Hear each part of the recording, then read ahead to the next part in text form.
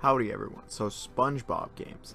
What is there even left to say about Spongebob games? I feel like every millennial slash zoomer has said all there is to be said about Spongebob games, particularly from the early 2000s, as there are a couple games that are just absolutely fantastic and stand the test of time. In fact, one of them is getting remade and releasing just around the corner. At this point in time, everyone has nostalgia for these games, myself included, and while everyone has talked about these games to death, I'm going to do something that nobody else has ever done on the internet. Rank my top 7 SpongeBob games. That's right, my top 7 favorite SpongeBob games. I'm only including games that I've played on this list, so if a certain game, like Truth or Square, isn't on the list, I probably didn't play it, or the alternative, which is it wasn't even good enough to get on the list. We'll be ranking these games based on quality, obviously, nostalgia, and how well they hold up today.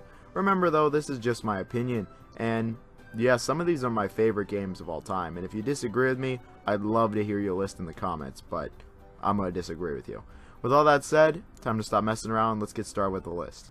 At number 7, we have SpongeBob's Boating Bash, released for the Wii, and is potentially the most unknown SpongeBob game of them all. After SpongeBob fails his boating test again, he gets tricked by a fish to take driving classes. However, these are not actual driving classes, rather destruction derby classes.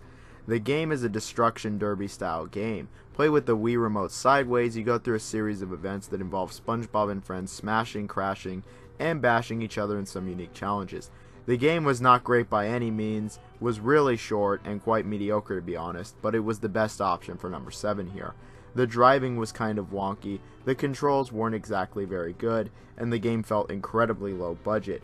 But, I mean, I still had some fun here, and it's pretty hard to make a destruction derby game not fun at all, besides those questionable Twisted Metal games. The story was okay, the game was a decent representation of SpongeBob, the show was already floundering at that point and quickly going downhill. Multiplayer was where I had the most fun, but overall there isn't much to talk about here, and there's a reason nobody really talks about this game. At number 6, we have SpongeBob Creature from the Krusty Krab, released in 2006 for a variety of consoles, and this is easily the weirdest game on the list. As a kid, I always saw this game and even played it a few times, but never actually owned it until way later. I just didn't see what all the hype was about, and to be honest, all these years later, I still don't. The game takes place during multiple dreams, as SpongeBob, Patrick, and Plankton have their own dreams and you get to play through them. All 3 of them are really different, really wacky dreams. For instance, SpongeBob's has his bed turning into a hot rod and you have to complete some races and do some minor 3D platforming. Patrick's dream has him as a superhero where he spends a lot of the time fighting crime. Plankton is easily the most unique, as he first does a 2D platformer, and then he actually becomes giant and starts destroying the city like from one of my favorite episodes. Easily the most fun part of the game in my opinion. Then the final level, you have to go back as SpongeBob and Patrick and defeat Giant Plankton by shooting him down with a plane and kicking his butt. While none of the gameplay styles are necessarily bad, I don't think any of them particularly excel at anything. Everything felt undercooked and was generally unfulfilling. Parts of this game really just felt underdeveloped, and the game clocks in at like 4 hours. The game has some nice parts to it, even some really fun parts like when you destroy everything as Plankton, but for a majority of the game I thought it was stuck in mediocrity, especially when you play as SpongeBob, and playing as him in this game only reminded me of how much I liked playing him in the other games. The game has its moments when it can peak through the mediocrity and some fun can be had, but as a whole, yeah, it's not that great. At number 5, we have one of the more interesting games on this list, and that is Lights, Camera, Pants, released in 2005 for GameCube, PS2, and Xbox. This was a rather strange game as it took the Mario Party style approach and decided to be a bunch of mini games put together.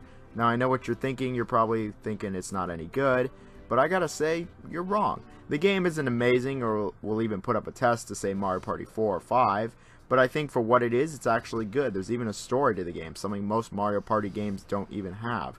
The story is that Bikini Bottom is doing an anniversary episode of the Mermaid Man and Barnacle Boy show.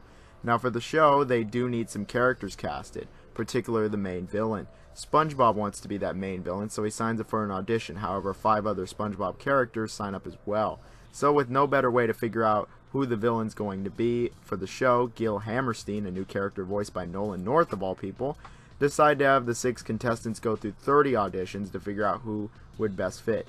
These 30 auditions are obviously mini games, but it is actually a pretty decent setup. There's even some really entertaining cutscenes throughout the game as well. Each minigame actually plays pretty different from the last, and there's really a nice amount of variety here. There's even some 2 versus 2 minigames, and everything actually fits around the SpongeBob theme. And sure, not every minigame is an absolute winner, but that's the case with every party game, and I think a majority of these are actually quite fun. The common theme across all the minigames is about scoring points, as those points are then added up at the end to decide who the winner of the tournament is. While I gotta say the single player does have some decent offerings and more of a story than any Mario Party, it's the multiplayer where the game really excels, and I've had some fun times with this game in multiplayer ever since I was a little kid. If you like party games at all, this is definitely a unique one and a fun one, I might add. There's even a bunch of collectibles in the game, so finishing it as all the characters and doing some of the bonus stuff, there's even replay value. Overall, a fun game. At number 4 we have Revenge of the Flying Dutchman, released in 2002 for the GameCube and PS2. I vaguely remember playing this game as an early child, but not actually owning it until I was in like high school, coming back way later. And I'm glad I did.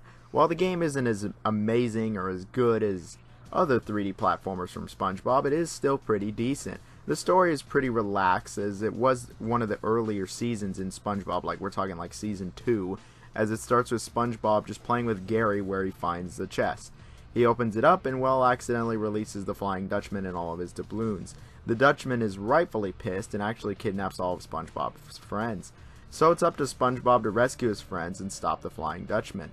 The game was a fun little 3D platformer. Sure, it was basic, especially for the time, and most of the levels are really quite benign.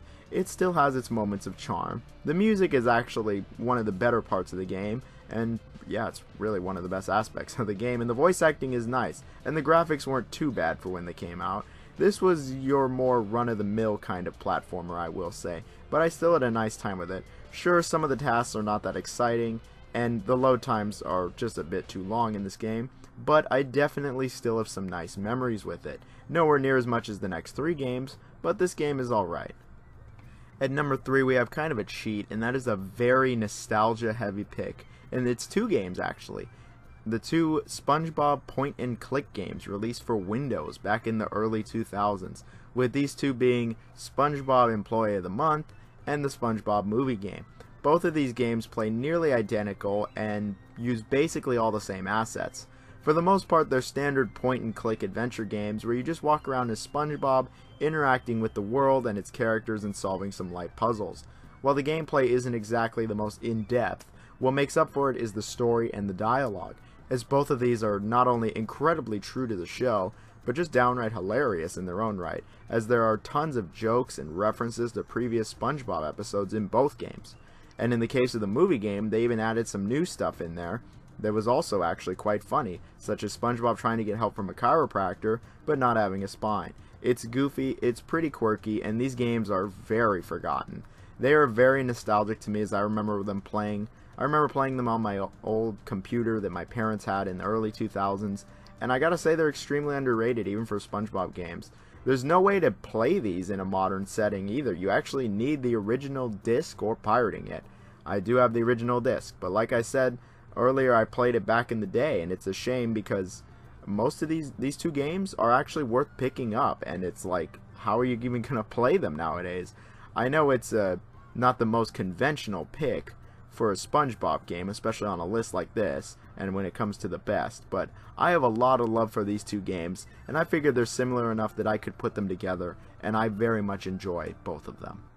So for number 2 we have the SpongeBob movie game, released around when the movie came out. This game is a certified classic, and is one of the best movie tie-in games ever. Following the movie pretty well, the game is a 3D platformer that is very similar to Battle for Bikini Bottom, running on the same engine, using many of the same assets and gameplay styles. The game is much more linear than Battle for Bikini Bottom, and introduces a few new gimmicks, such as driving the car and going down slides in a bathtub. You play as only SpongeBob and Patrick throughout the game, like the movie, collecting Goofy Goober tokens and just having a blast. The music is great, and I'd say just about every level, really every level, has a good sense of humor and is actually good to great.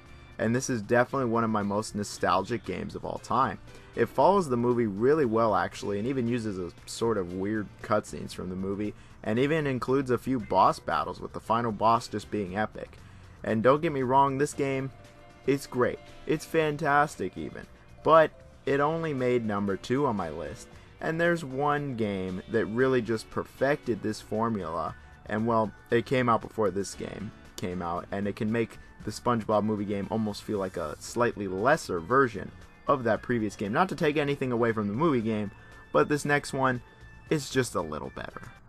And at number 1, we have a very obvious SpongeBob Battle for Bikini Bottom. It's so obvious it's going to be number 1. Like, what else could it be? Really, what else could it be? No SpongeBob game has ever been as good as Battle for Bikini Bottom. And a majority of SpongeBob fans know that. Even THQ Nordic knows that. Which SpongeBob game are they remaking? They're remaking Battle for Bikini Bottom. It just got everything right. With a lighthearted, fun story about Plankton trying to take over the world with robots and them not listening to him, to SpongeBob and Patrick wishing robots were real, the story was just dead on for SpongeBob. Aside from Mr. Krabs, all the voice acting was spot on as well, and just really well done. The music is fantastic, the graphics were decent for when they came out, aside from some really strange textures and faces, they were still decent, and the gameplay was superbly done. Minus the kelp forest, every level is just fantastic in the game, no question. They are all just really well crafted, mostly open areas that you just explore around and collect all the collectibles, similar to say Banjo-Kazooie, and everything was SpongeBob themed. Whether you were SpongeBob, Patrick, or Sandy, it was always a fun time. There were so many gags and references to SpongeBob as well, and obviously I'm extremely nostalgic for this game. It might even be my most nostalgic game of all time. This is arguably my favorite game from my childhood, and is one of my favorites, if not favorite, 3D platformer of all time next to Mario and Banjo. I just think it can do basically no wrong. And so this remake has got me really excited to play through the game again. I've played through the game a ton of times in my life, but this remake is going to be something special, hopefully for the right reasons. And obviously I'm extremely nostalgic for this game. So I can't wait to see you guys and gals when I review Battle for Bikini Bottom Rehydrated in a very in-depth review over the next coming month or so. Once that's out, I'll link it on here, but I mean, the original Battle for Bikini Bottom, it's like, of course that was going to be number 1. Are you kidding me? It's like not even close. So, with that said, hope you guys enjoyed the video. Like, comment, subscribe, do all that great stuff. Tell me what your favorite SpongeBob game is. If you made it to this part of the video, you should totally type in like the comments bricks, like the kind that build houses. Then we'll know. It's a secret word. And then people will look at the comments and be like, what the hell? Either way, have a great Christmas.